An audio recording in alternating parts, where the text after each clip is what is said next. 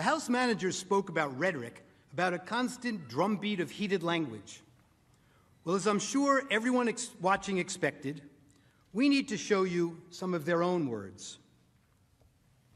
I just don't even know why there aren't uprisings all over the country, and maybe there will be. There needs to be unrest in the streets for as long as there's unrest in our lives. You got to be ready to throw a punch. You have to be ready to throw a punch. Donald Trump, I think you need to go back and punch him in the face. That I thought he should have punched him in the face. I feel like punching him. I'd like to take him behind the gym if I were in high school.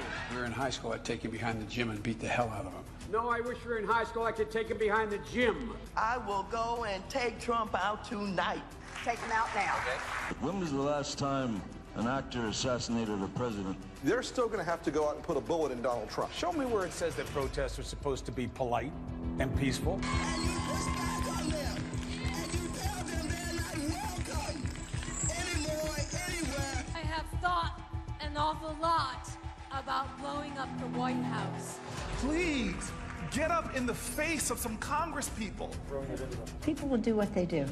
I want to tell you, Gorsuch, I want to tell you, Kavanaugh, you have released the whirlwind, and you will pay the price. We're going to go in there, we're going to impeach the Well, this is just a warning to you Trumpers. Be careful. Walk lightly. And for those of you who are soldiers, make them pay. If you had to be stuck in an elevator with either President Trump, Mike Pence, or Jeff Sessions, who would it be? Does one of us have to come out alive?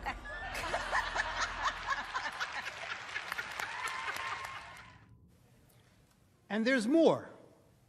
I promise to fight every single day. One, I'm a fighter and I'm relentless, but I'm a fighter and I'm relentless. A fighter and I'm relentless. I will fight like hell. But the way I see it now is that we pick ourselves up and we fight back. That's what I think it's all about. We stand up and we fight back. We do not back down. We do not compromise, not today, not tomorrow, not ever. You can either lie down, you can whimper, you can pull up in a ball, you can decide to move to Canada, or you can stand your ground and fight back. And that's what it's about. We do fight back, but we are going to fight back. We are not turning this country over to what Donald Trump has sold. We are just not. Look, people are upset, and they're right to be upset. Now, we can whimper, we can whine, or we can fight back. Me, I'm here to fight back. I'm here to fight back because we will not forget.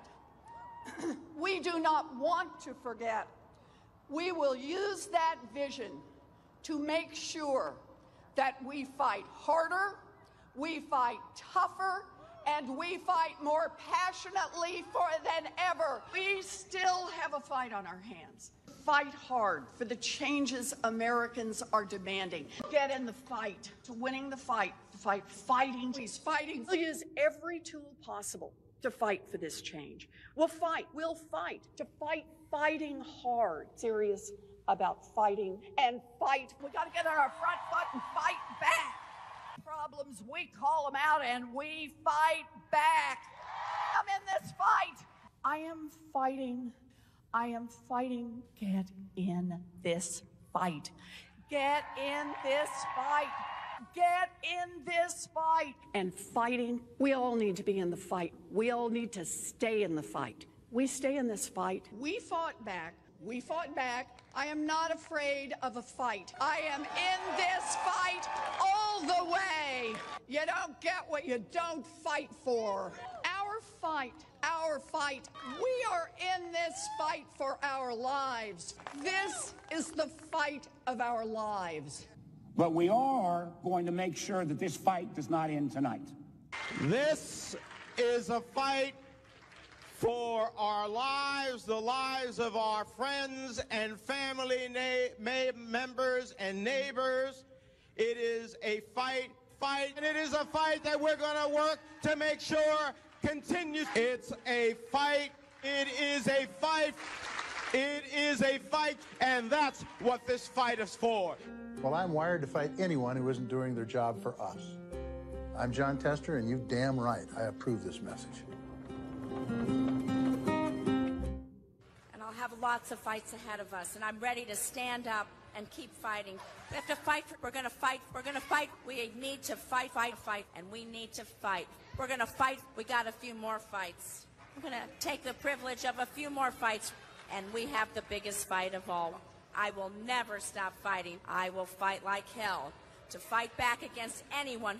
We need to say loud and clear that we are ready to fight. It's a bare-knuckles fight. Now they're going to have to actually fight back against people. The fight has to be conducted. It's so important that we need to fight. Fight that fight. We have been fighting. I was fighting very hard. Time is of the essence, both in terms of the fight. I think we should be fighting. Well, I really believe we need to fight. We're simply not going to take this line down. We're going to keep fighting. So I'm telling all my colleagues, this is the fight of our life. Whose side are you on? Who are you fighting for? They're fighting, or I'm fighting. We're both fighting. We will fight back. We're not going to just take this line down. I'm just going to keep the fight up. What we have to do right now is fight as hard as we can. We have to rise up and fight back. And so we're going to fight, and we're going to continue to fight. I am going to be fighting like hell. Keep fighting, or we kept fighting and we did. So we're going to keep fighting. We have to be fighting every single day. We have to fight back, and we have no choice but to do that. I think we're doing the right thing to do that. Fighting. And I'm fighting. Well, our job right now is to fight. It's really important. I'm going to keep fighting. I'm asking for the support of people across the country to fight back. And you got to be fierce in fighting. Keep fighting. Brown have been fighting. I've told President Biden I will fight like mad.